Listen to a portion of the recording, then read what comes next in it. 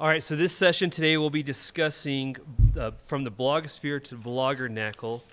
Our two speakers today are Jana, Riess, and Kristine Haglund.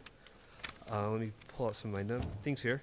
Jana Riess is the acquisitions editor with Westminster John Knox Press and is a former religion book reviewer for the Publishers Weekly.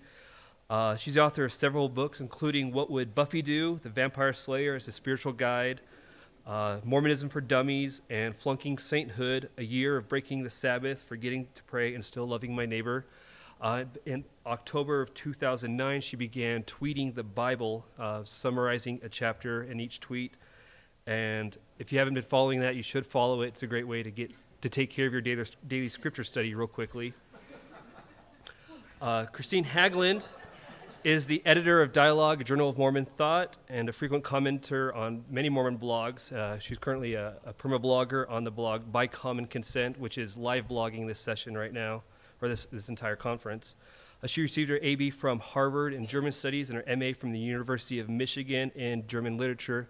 And according to her co-bloggers at By Common Consent, part of her presentation will be song and dance. So we'll need help moving the tables and chairs in a minute. So let's go ahead and get started.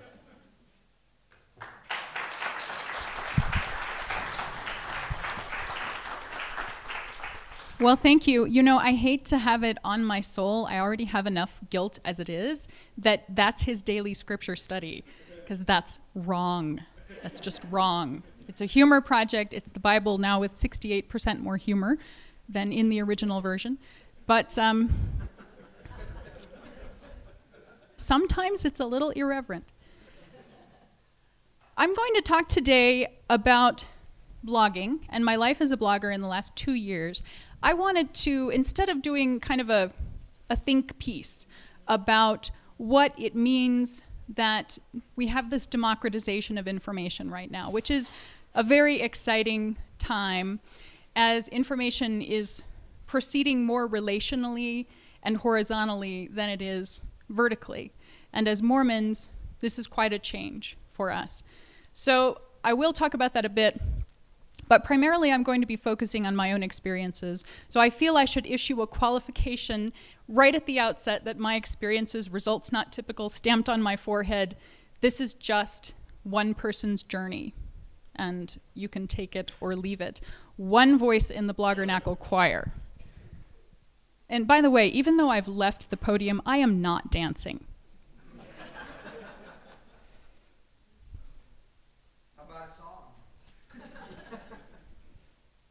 Boyd? Yeah, it's enter and arrow spacebar. No. Is this God's way of telling me I need to dance? I hope not.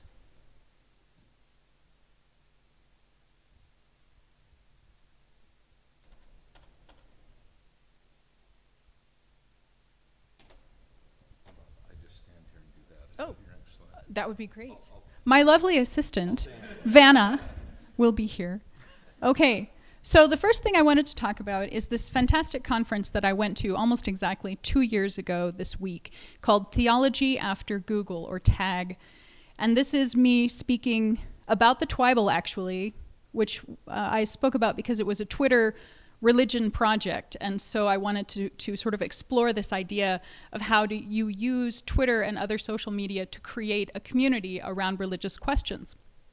But I was so inspired by the whole event of TAG that I did something a little bit radical. So this was the same time that Glenn Beck was talking about how people needed to make a mass exodus from quote-unquote social justice churches. You may remember that, which I wasn't terribly happy about. I think I'm in that 73% from Cooperman's presentation just a moment ago of Mormons who think that helping the poor is actually a good thing. And so, inspired by some of the examples of what people who had spoken at the TAG conference were doing out in the world, I decided that morning in my hotel room, very jet-lagged and waking up early, that I would just sit down and write a letter to Glenn Beck. And I wrote this fairly passionate, open letter to Glenn Beck, and I sent it to a friend of mine who was an editor at BeliefNet, and told him, look, I would just like this to be posted. I don't need to be paid. I just feel very passionate and strongly about this issue, and I hope as a Mormon that we can have other voices to show that Mormonism isn't necessarily all about Glenn Beck's political views. And throughout the day, I was getting emails from BeliefNet about what was going on with the traffic for this post, because it did create quite a firestorm of controversy. Mostly the comments were people saying, "Who the heck are you?" That would be the very polite Mormon version of that comment. And that I'd completely misunderstood what Glenn Beck was saying about social justice and about the government. And then there were some people who basically said, "Right on, thank you for speaking as a Mormon to this issue." And then at the end of that day, I got an email from BeliefNet saying, "The editors and I have been discussing this. We no longer have someone writing about Mormonism. Would you do that for us?" And I said, "Great." I said, "Sure."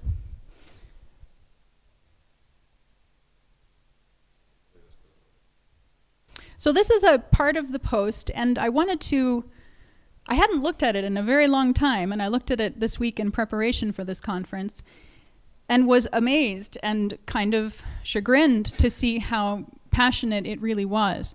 So here is a portion of what I wrote to Glenn Beck about feeding the hungry. It's not just a nice thing to do or a civilized thing to do or an optional thing to do. It is a commandment.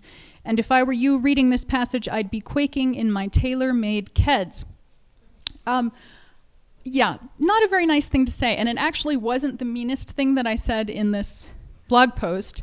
The meanest thing was right off the bat when I said something about how if he was advocating exodus from social justice churches, that would mean he would have to leave ours, and if that happened, I would dance a little jig.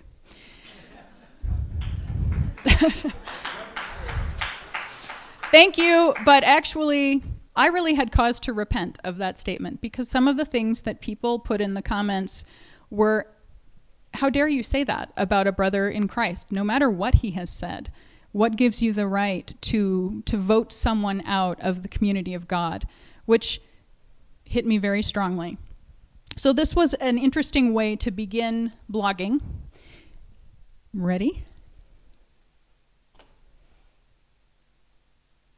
And so we started this blog called Flunking Sainthood, which was the title of the book that I was finishing up that would be published in 2011. So this is now June of 2010 when I officially started blogging for BeliefNet. And I was to blog 5 times a week, contractually obligated to do that. Ready for the next one? I'm sorry I'm sorry it's been a pain for you.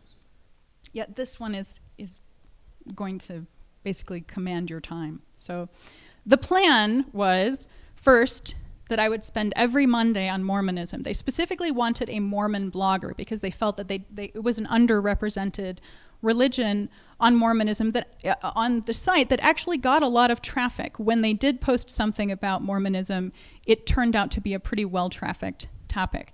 But I didn't want to write about Mormonism more than once a week because I'm interested in a lot of different things, and was interested also in bridging, building bridges to other religious communities. So on Tuesdays, my plan was to have, oh, that's okay. So Tuesdays, the plan was to have a focus on technology, on digital publishing, some of these questions that we had talked about actually at the Theology After Google conference. How is information changing? How is religion changing because of this democratization? Really interested in that. Wednesdays, I was going to interview an author every Wednesday. Thursdays, have a book review. So I'd be doing a book review every Thursday. And on Fridays, I would have Twibble commentary. So whatever I was doing in the Twibble and tweeting, I would then write about on the site. So it was a really good plan. And Mormons love to have a plan.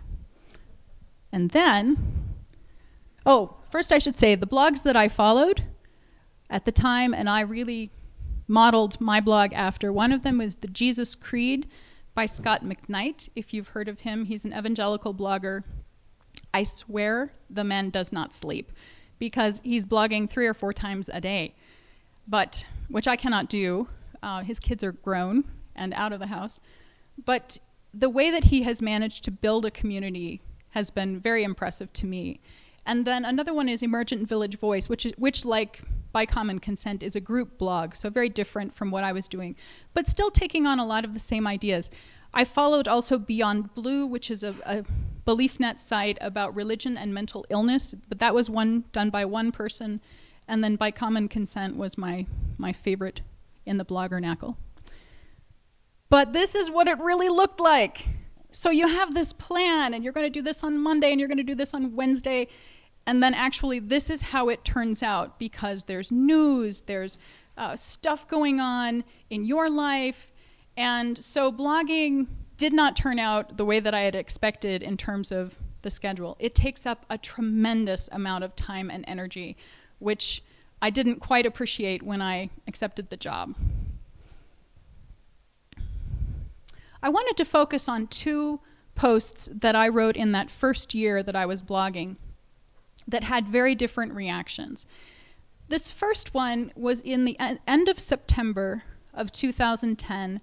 I ran a Q&A with David Beckman, who is the president of Bread for the World, and at that time, in the fall of 2010, was about to receive the World Food Prize. It's basically the Nobel Prize for hunger, and he was sharing this prize with the president of the Heifer Project International. Big deal, right? I mean, this is major, major deal. And he was reporting some very optimistic news that we used to have 55,000 children starving to death every day. Now we have 26,000. That is still horrible and tragic. But we have halved that particular kind of poverty in the world. So the reaction to this post, we had 10 Facebook shares. Oh, that's okay. That's okay, just leave it. The point was, nobody read it. I don't even know if there were any comments on that post. Nobody read it. Nobody cared. And the next week, I blogged about Boyd K. Packer and his talk about homosexuality. Firestorm, major controversy, mail, hate mail, love mail, every kind of mail. It was crazy, absolutely crazy at the beginning of October, because I had openly disagreed with a general authority about a social issue that the church had deemed to be very important. I did it, I think, respectfully. I never personalized it. I did not question his authority as a member of the Quorum of the 12. I disagreed, and I had reasons that I expressed in the blog for disagreeing. And some of the comments were interesting. So you see here 4,812 shares on Facebook, 88 tweets, and I don't know how many comments because I stopped reading them. Very, very predictably, the comments come along 2 lines. Next. Someone says, "Who are you to be writing this post? You're not an apostle. The prophet has spoken. Shut up." Someone else says, "Thank you so much for saying this. My son is gay. We've had so much pain." Then person number 1 or thread number 1 just goes on. And it's so predictable. The discussion, they're just talking past each other, or more likely yelling past each other. And it's not terribly constructive dialogue. One of the things that I'm trying to accomplish as a blogger is to create a safe space for people to talk. And this doesn't help when people are demonizing each other and me about issues. Okay, so the other thing that's going on right at this precise time, can you pass the water? Thanks. So right at this precise time, at the end of September, beginning of October 2010, I got the news that a friend of mine, a good friend from high school, had just committed suicide. And so that's on my mind. I go to church the Sunday after that happened and the Boyd K. Packer blog post happened. And, you know, I was very sad and upset, and I think because nobody knew about my friend, I think they assumed that I was sad because of the response that they saw on my blog. So one of the women in my ward came up to me in the parking lot and gave me a hug and said, "You know, I completely disagree with you, but I'm so sorry about those comments. They don't know you. They don't know who you are." And then I went into the church, and a member of my bishopric, who is, diehard Republican, loves to talk about politics, watches Fox News every day, gave me a hug and said, "Sister Riess, I feel prompted to tell you that we love you so much, and we are so glad you're in our ward." And the contrast between the love and acceptance that I felt with people face to face and the hatred that was manifested on this blog was very palpable to me. I started to get pretty depressed about the possibility that it could even happen that you could create a good, safe space for dialogue online. Next. So, in October, let's see, about a week after the Boyd K. Packer post went up, maybe 10 days, I got a call. If you've read Flunking Sainthood, this is the epilogue of the book, Shock of My Adult Life. The father who had abandoned our family when I was 14 shows up in a hospital in Mobile, Alabama. They called me on a Wednesday afternoon and said, "We have an indigent patient. He has no family. He has no one. Will you come?" So that's what I'm dealing with. And it starts this time in my life between my friends, suicide, this kind of hate fest that I was feeling online, and this completely unexpected family event. Not a great time for me. So this is my dad. I don't put this up here to shock you, but just to show you how shocked I was at this time. This is what I'm dealing with, going down to Alabama to see this person I haven't seen since I was a teenage girl, dying in a hospital, looking completely different from the person that I remembered.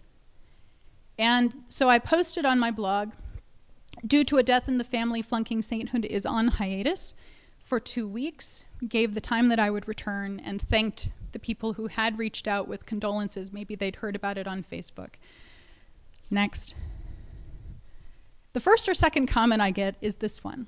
"I'm sure you mean that due to me being brought up on charges in LDS church court, I won't be posting for at least 2 weeks. Is that what you meant to write? Josh." Next. Classy. Next. My feelings. In order. The first is just shock. I can't believe that someone would say that. Who would say that when someone has lost a family member? I said, due to a death in the family. Wow. Anger. Oh my gosh, I may be flunking sainthood, Buster, but you totally flunked sunbeams. What in the world? Next. And then finally evolving into this deep sadness about what kind of people are we? What kind of church are we? That we would form a person who, instead of mourning with those who mourn, comforting those who stand in need of comfort, would do that. Really? What kind of church are we that we could make such a person? Next. So I wanted to share with you my coping mechanism for this. I like to rewrite the lyrics to primary songs with really mean and nasty lyrics, which I don't usually share with anyone, but I find them to be really helpful. So I'm not going to sing this for you, but I'm trying to be like Jesus. I'm following in his way, but Jesus would want to smack you for all the cruel things you say. Oh, and I have others. I have many others. I work in primary, and sometimes those little primary scripts are going through my mind. So, I have a lot of coping mechanisms. This one is a humorous one. But I'm still upset about the sort of the level, the tenor of this discourse. Next. Okay, I'd like to fast forward to the beginning of this year and just explain a little bit about where my blog is now.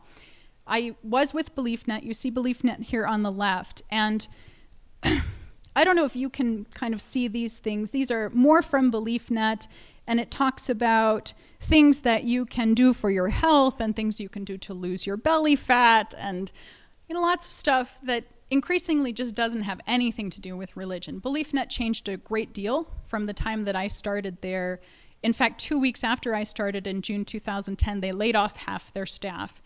And it was just one of those sort of media purges that happens and is happening more frequently. But it was sort of a difficult time, and a lot of BeliefNet bloggers were jumping ship. Is there someone here from Patheos? Yep. A lot of them went to Patheos, including Scott McKnight and Rod Dreher and, you know, some good people. But my lowest moment came when they wanted me to blog about Lindsay Lohan. So that's why Lindsay is up here. We would get these weekly keyword sort of trending topic newsletters from BeliefNet, and Lindsay Lohan was consistently in the news at this time. And my lowest moment happened to be when she was, you know, out of court or in court for something, and then I got this thing from BeliefNet about her underwear. Really? They want me to blog about Lindsay's underwear or lack thereof? I don't think so. Right, lack thereof. I'm like, what does this have to do with religion? So I get a call from Religion News Service, which is an organization I really respect. And by the way, I should say BeliefNet was very good to me. I mean, just believing in me and giving me the start. But none of the people that helped me start at BeliefNet were there anymore. RNS, though, had reached out to me, and I liked the idea of being able to blog in a more substantive way, you know, for a news service that cares about journalistic integrity, that cares about having a measured tone, and is not going to ask me to blog about Lindsay's underwear. Next. Another thing that happened at BeliefNet was when it was time to redesign the blog headers for all of the bloggers, this is what they sent me. So I think that they just thought, well, Mormon woman, pink roses, Book of Mormon, it's perfect. You know, and the designer had clearly not read the blog, which can sometimes be a little edgy, can sometimes be, you know, I hope it's measured and substantive, but it's not uncritical. So I wrote back in what was an admirably restrained email and said, first of all, you can't use the Book of Mormon image for any kind of commercial enterprise. You can't have the Book of Mormon right above an ad to lose your belly fat. Mormons will not go for that. But even more than, what is with the roses? What is that about? You know, the blog is not this sort of saccharine, sugary place. So I switched. Next. I wanted to close with 5 rules that I have hit upon in kind of the trial and error of blogging and doing this 5 times a week, at least ideally 5 times a week, over the last couple of years. The first one, wait, think, read, pray. If you read my blog, you might have noticed that I'm never the first person jumping in on a topic. For example, next week I'm having a blog post about the City Creek Mall, which everyone else is completely over and is no longer in the news. But I felt strongly that I didn't want to just dive in and talk about something until I'd been able to read about it, look at several different sides of the story, and also to visit it, since I knew I was coming here to Utah. So I went on Tuesday to the City Creek Mall and sat there and finished my post while I was sitting there. I think it's important that we take the time to really do some research, take a breath. Blogging can be a very passionate enterprise, and sometimes people can say things very easily that they regret. Digital is forever. If you're a blogger, you can go back in, you can change your words, but some version of that earlier thing is always going to be out there. Think before you blog, and pray. Pray is really important. Next. Never demonize those with different views. Ever since the Glenn Beck post, when I kind of did that, I have tried very carefully not to demonize people I disagree with, because I know what it feels like to be on the receiving end of that, and I tell you, it does not feel good to have people who don't know me, who've never met me, assume that they know everything about me because of one thing that they know, which is maybe that I'm Mormon or that I'm a liberal Mormon, and nothing else. So don't demonize those with other views. Next. Build community. This is something I take really seriously on my blog. Right now on RNS, it's not very comment enabled. So because they are a journalistic enterprise. It's important to them that people who comment on the blog actually sign in with their names. And the result of that is that like nobody comments. And so right now the building community part is a little bit harder than it used to be at BeliefNet, but I don't have people writing in as Iron Rod telling me that I'll be in outer darkness sometime soon. So it's a bit of a trade-off. Next. Keep blogging about important topics even if nobody cares. I'm going to keep blogging about world hunger even if I have 0 Facebook shares. It's hugely important to me. Next.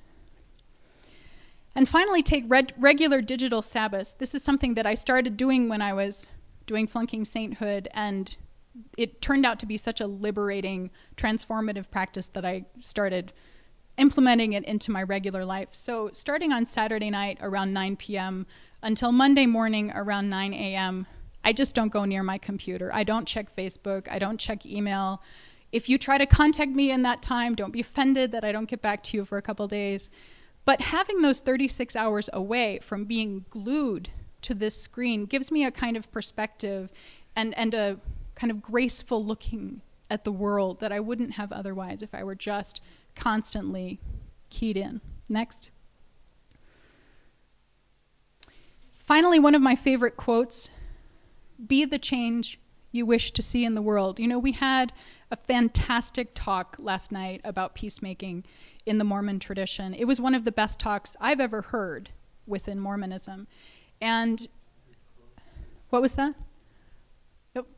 I think that if we want to change how dialogue happens on the internet, we need to model that. I'm trying to do that on my blog. I'm trying not to demonize, you know, trying not to stereotype.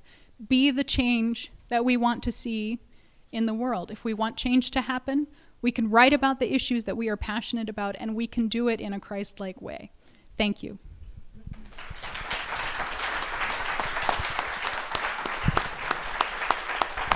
And now Kristine will dance.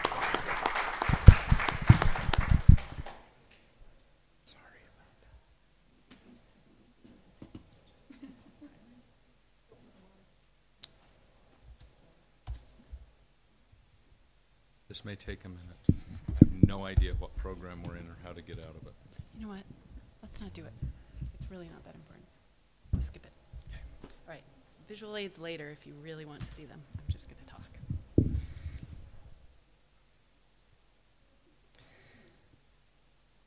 So from my melodramatic title, you might surmise that I'm going to say serious things about mommy blogs, and that they might not be entirely nicey nice things. This is in fact what I had planned, but as I was getting ready to fly out here, I had a crisis of confidence and started feeling a little bit silly approaching pictures of cute kids and recipes as opportunities for earnest moralizing. Also in preparation for leaving home, I was doing loads and loads of laundry so that my children would at least have clean underwear if anyone reminded them to put it on. So I decided I would talk a little bit about laundry. My grandmother remembers wash day in her small town Utah home as a weekly occasion for cutthroat competition. This may say more about my grandmother than the town, I'm not sure. Every family would race to be the first to have their laundry out on the line. So everyone's industry, organization, wealth, and even some more intimate details of their household were displayed for all to see every Monday morning or afternoon for the slowpokes. Long after she had grown up and left small-town Utah for the Midwest and then Washington, D.C., and even after she had washing machines, her first one, she explained to me, was also a dishwasher. Like it had 2 different insides, and you would take out the wash tub and put it in the dishwasher. I thought it was really cool.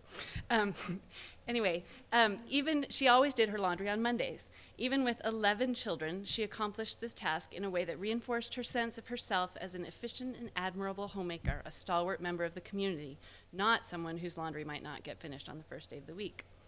A generation later, my own mother always had a washing machine and usually used a dryer as well. She also had a residual cultural sense, though she didn't grow up Mormon, that Monday was wash day. It wasn't executed perfectly every week, and as we got older, she made us do our own laundry on other assigned days. But Monday was still perceived as the right day to do the laundry, all caps. I had the sense that many, though not all, of my friends' mothers also did laundry on Monday, and my own sense that this was the right way was reinforced by perusing books like Darrell Hoole's The Joy of Homemaking, which I read when I was 10 after it was given to my mother as a gift and she threw it across the room in annoyance. I figured it had to be good. Unfortunately, this early exposure seems to have had the effect of making me enjoy reading books about housekeeping more than actually doing it. So now, a few decades later, I find myself tossing in loads of wash at midnight on a regular basis in my lonely laundry room. I can't ever remember talking about laundry day with any of my friends, and I don't even feel bad about not doing my laundry on Monday, although I did feel bad when my then 7-year-old son asked to tell for a primary program in church about a time when he had displayed the virtue of courage, said, "I show courage when I have to go down to the basement to get clean clothes because my mom doesn't take them out of the dryer." Still, even the minimal residue of knowing it's laundry day, of laundry and other tasks of housewifery as communal undertakings, is really lost to me in my experience. Mommy blogs, in some ways, recapture this communal sense of housemaking and child rearing as something that we're all engaged in together. They put the laundry back out on the line, as it were. They make the ordinary work of Mormon women's lives, childcare, cooking, cleaning, entertaining, volunteer work at church and school, craft and art, visible. In this way, they are a profoundly feminist project, insisting that women's lives and women's work are worth paying attention to. In her primer for daily life, Marxist feminist Susan Willis noted that in assessing the work of the women's movement in Britain, a women's studies group at the University of Birmingham found that, quote, "the early writings of the current women's movement concentrated on the articulation of the experience of housework. The concern was primarily to bring visibility to women's work in the home and to have it recognized as work." Willis goes on to discuss the distinctions between use value and exchange value, and notes that activities with only use value, that is, most of the things that homemakers do, simply don't count in capitalist economies, except when that work itself can be commodified, as in the production of, you guessed it, clean laundry. She says, "Those piles of laundered clothes awaiting the children who will put them away in drawers and closets," she doesn't know my children, "are a little different from the cans of peas on the supermarket shelf. Both exemplify the erasure of the labor and social relations that go into their production. It is striking how commodity capitalism then finds way to reintroduce the presence of lost labor. For instance, there is a line of products marketed to render use value perceptible. These are the fresh scents and static free sheets that the housewife can buy in order to put appreciable traces of her care and labor into her laundry. This is a commodity culture's response to the absolute impossibility of demonstrating the social nature of use value." So, mommy blogs are about cute kids and women's work. They give women a voice and insist to the world that the things women think about are important. How and why would we want to critique them? Let me count the ways. They participate in the commodification of women's work and in the perpetuation of the notion that homemaking consists essentially of consumption. Many mommy blogs are money-making endeavors with various forms of advertising, including sponsored content in which the voices of women are co-opted to market products. What might be an important mode of asserting the spiritual value or the personal experience of mothering becomes an exercise in branding. And I had a picture from a Mormon mommy blog that had an adorable photo of a 2-year-old girl with curly hair reading Green Eggs and Ham in French. Unbelievably cute. And then at the bottom, it had the Clorox logo, and it said, "This is, I'm using Clorox products to simplify my house cleaning so I have more time to read to my child. And time is really valuable," and it tried to have the spiritual, it was very jarring. They also reduce family life to a visual phenomenon. This is, of course, part of what makes them appealing to advertisers who've known for a long time that pictures speak more loudly than words, and that using images to suggest a lifestyle rather than trying to precisely enumerate the merits of their products is an effective way of getting people not to notice that they may in fact be acting against their own ideals and best interests as the desire for a particular product is carefully implanted. There isn't really time to explore this question here, but I want to sort of note for future work the possibility that this rendering of women's work and the women who do it as spectacle is part of what enables and fuels the current obsession with women's bodies that manifests itself as discourse about modesty in the church. What used to be a social value directed at the creation of particular kinds of community, that is, modesty as seemliness, a proper sense of public decorum and private virtue, is reduced to an insistence on women constructing themselves as appropriate objects of the usually male patriarchal gaze. There's even a subgenre of mommy blogs devoted to modest fashion. There are a lot of them, actually. and the post I had was one on wearing modest length skirts without appearing frumpy.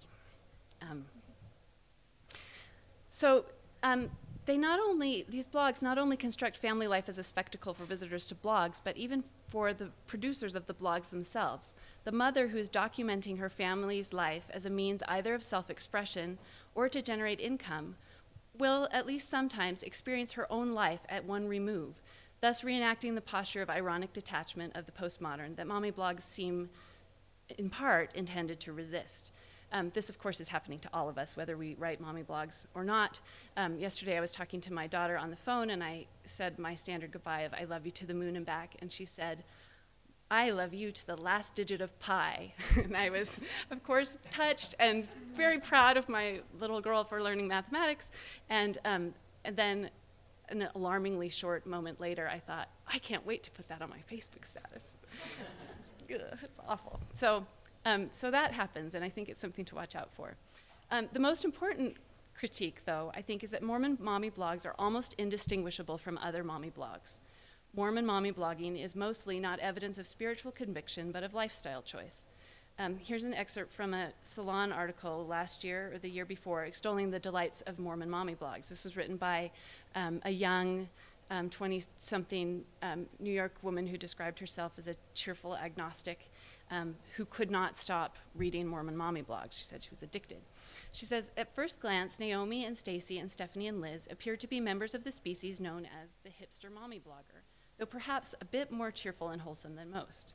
They have bangs like Zooey Deschanel and closets full of cool vintage dresses. Their houses look like anthropology catalogs. Their kids look like baby Gap models. Their husbands look like young graphic designers, all cute lumberjack shirts and square-framed glasses. They spend their days doing fun craft projects, vintagey owl throw pillow, recycled button earrings, hand-stamped linen napkins. They spend their weekends throwing big, whimsical dinner parties for their friends, all of whom have equally adorable kids and husbands. But as you page through their blog archives, you notice certain tells. They're super young, like 4 kids at 29 young. They mention relatives in Utah. They drink a suspicious amount of hot chocolate. Finally, you see it, a subtly placed widget with a picture of a temple or a hyperlink on the word faith or belief. You click the link, and up pops the official website of the Church of Jesus Christ of Latter-day Saints. The even more extreme manifestation of this focus on the visual representation of lifestyle is, of course, Pinterest, which is becoming very popular among Mormon women. There's even less text, less discussion, less uncomfortable dissent than on highly pictorial Mormon mommy blogs, and there are no distinctions between devotional texts and photos and recipes and favorite items from catalogs. Everything is flattened into a visual simulacrum of uncomplicated wholesomeness. It's a very cheerful Babylon. The church has been the church has been quite successful in making one particular form of family life the central commitment of Mormons. But unlike, say, conservative evangelical Christians who wrote the Prairie Muffin Manifesto, and that's a slide I really should have, but they have this carefully articulated resistance to notions of modernity. So women should wear skirts, women should have as many children as they can, women should read Laura Ingalls Wilder with caution because she is a bit of a proto-feminist. But it's this very carefully ideologically articulated resistance to modern feminism. And Mormon women don't have a Mormon equivalent of that. They don't have a particularly Mormon rationale for their choices. Mormon women are encouraged to be educated and in most ways to participate in modern economies and social structures. And one not mommy blogger all too aptly described Mormon rhetoric about male headship as chicken patriarchy. What Mormon mommy blogs demonstrate is not so much religious commitment to homemaking as an embrace of American consumer culture and Generation Y commitment to self-expression. Mormonism is part of these bloggers' personal brand to the extent that their chosen lifestyles mirror the post-70s LDS commitment to a particular family form.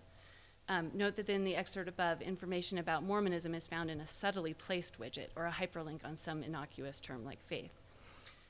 What this similarity with other lifestyle blogs might suggest is that Mormons are at a moment of relatively low tension with the surrounding society, or at least they were until Brother Romney began his political career. This lack of optimal tension with the surrounding society allows differences between Mormons to arise, as in the 1960s when Armin Moss notes the variation in Mormon political convictions.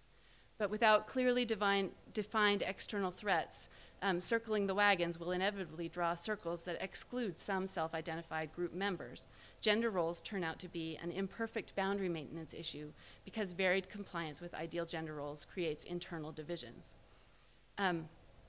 However, lacking the theological and communitarian elements of resistance to American modernity, this increasingly public domesticity may lack the ideological underpinning to really create boundaries for Mormons.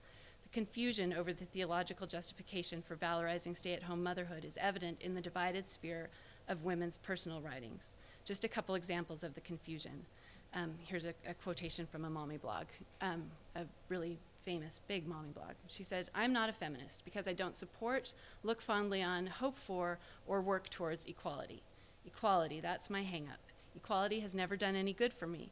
When I try to look at the world with my equalizer glasses, it leaves me empty and upset. Equality presents a scale and binds you, and life is not fair, so how can it be equal? But even if it could, I don't want to be equal to the males in my life. I just want to be me. If that means I'm more, then I'm more. If that means I'm less, I'm less. But most of the time, I think I'm more, and I think most women are too." Or here's from another blog. Basically, I don't choose to use the term feminism for myself because the term daughter of God suffices, more than suffices, to produce something inside of me that is ultimately commanding. And to that end, I also believe that any woman who was, has been, or will be inspired to bring about the betterment of female life was also directed by God. I acknowledge the efforts made by these women, tough decisions and radical thinking, and for the good they have done. I believe they were inspired by personal and powerful revelation, not feminism per se. Ultimately, I believe being a Mormon female, along with all the covenants, promises, and oaths I have made, supersedes the feminism agenda. And sometimes I worry that if my fellow saints get too engaged in what is and what isn't a Mormon feminist, they miss the whole glory of being a Mormon woman. So thus, while engaged in what would have passed for feminist activism a few decades ago, these bloggers often explicitly eschew the label feminism and regard themselves as resisting feminist ideologies. In this uneasy and selective embrace of contemporary social mores, mommy bloggers are performing an important part of Mormonism's awkward dance with its host culture. Since its 20th century emergence from isolation, Mormonism has generally embraced the technologies and economies of its host society.